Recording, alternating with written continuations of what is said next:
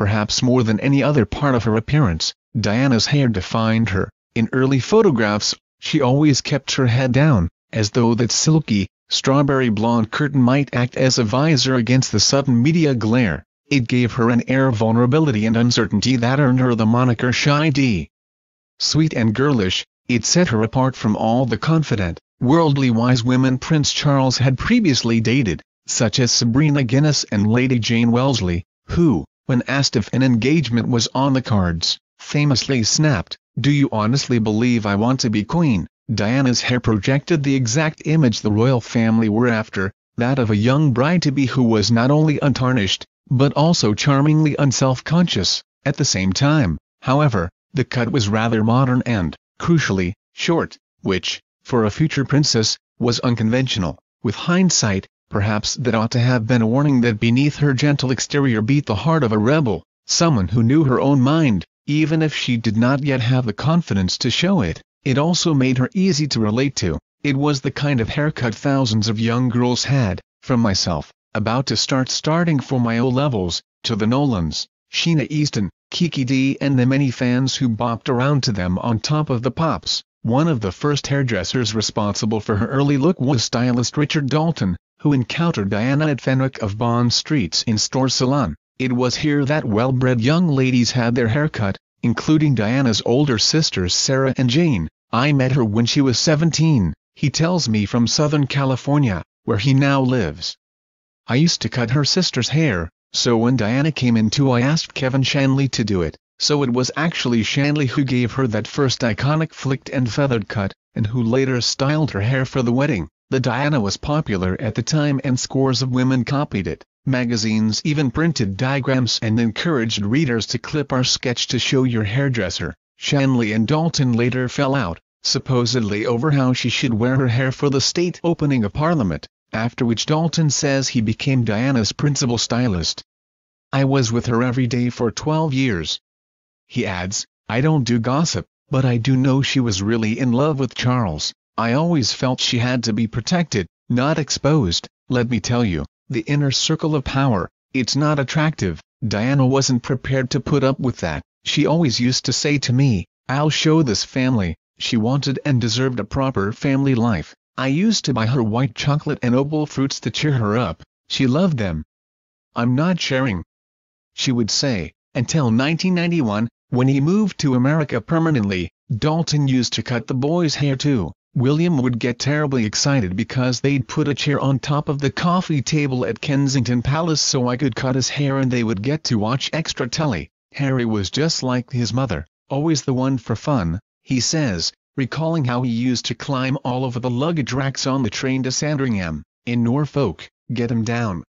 The nanny used to shout at me, and I'd say, "I can't." In those days, Diana was reluctantly learning to live with the intense public scrutiny of her every move. When she wanted a shorter, lighter haircut for a trip to Africa, Dalton made the change in increments, a quarter of an inch at a time over several weeks, so no one would notice. A Vogue makeover. After Dalton came Sam McKnight, an altogether different sort of snipper for an altogether different Diana. He first met the princess and styled her hair in 1990, at a studio in East London. At the time, McKnight was working in New York, but had flown to London to join Vogue's top team. Stylist Anna Harvey, makeup artist Mary Greenwell and photographer Patrick DeMarcollier, on a shoot of various It girls, including Victoria Lockwood, first wife of Diana's brother Charles, and Lady Sarah Armstrong-Jones, Princess Margaret's daughter. "We were told we had one more to do," he says, "but they had no idea who it was.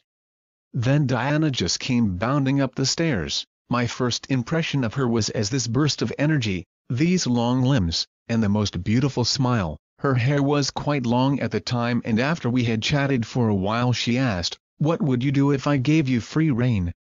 I immediately said, "Cut it off." And so they did, there and then. He put a plastic bag over her shoulders and chopped it all off. The result was a bold, fresh look for a woman who was, as McKnight says, obviously ready for a change, in more ways than one. This was almost 10 years after her marriage. 2 years later, Andrew Morton's book was to expose her unhappy marriage to Prince Charles and, by December 1992, they had separated. Diana was beginning the long process of detaching herself from her life as a royal. Hair is an important part of a woman's psychological makeup, says McKnight, and, like all women facing great change, Diana's hair was a big part of creating a new image to match her new identity. McKnight soon became an integral part of this process, becoming her main stylist until her death. Throughout this period, he experimented with the cut while Daniel Galvin looked after her color. It's a measure of her newfound confidence that at this point, astonishingly, she dispensed with a full-time hairdresser and styled her own hair, sending for the professionals only when she had an engagement that required her to look super groomed. It was the minimalist 90s, and Diana's succession of short, sharp crops and slicked-back styles suited the aesthetic of the times. I was working with supermodels Linda Evangelista and Eva Herzigova, says McKnight. And Diana was built in that mold too, Amazonian, beautiful, but also powerful, with a fit, lithe body. I used to say to her, "You look great coming out of the gym." Natural, glowing, but she'd say, "Sam, people don't want to see me in trainers, they want to see Princess Diana." She had an acute sense of what was expected of her in that respect. McKnight last saw her a few weeks before her death. She had lovely, thick, luxuriant hair, and she was very good at looking after it herself, he says. She had just come back from the landmines trip, where she'd had no hairstylist or makeup at all, and I thought she looked great. So confident, quite radiant, and that is the tragedy of Diana, not only the fact that she died so young, but that she was in her absolute prime, a woman who had turned all the negativity of her unhappy marriage into something positive. In the final pictures taken of her, as she exits the Ritz Hotel in Paris, we see a confident, smiling woman in a chic linen suit, her sleek blonde hair, lightened by the Saint Tropez sun, held back with sunglasses, fabulous until the very last. Haven't we seen that somewhere before? When it came to starting trends, Diana could have taught today's Instagram wannabes a thing or two. Her hair in particular inspired a nation of females, who soon also wore theirs short with a side parting and a big, flicked fringe. It was the perfect style for the busy career woman because it required little maintenance and looked great with sharp suits and shoulder pads, which were very much de rigueur, and it flattered most face shapes, hair types and personalities, from the blonde ambition of Uber publisher Tina Brown, to the glamour of newsreader Selena Scott and the every-woman image of television presenter Ann Diamond. Here's why she rarely wore her hair up.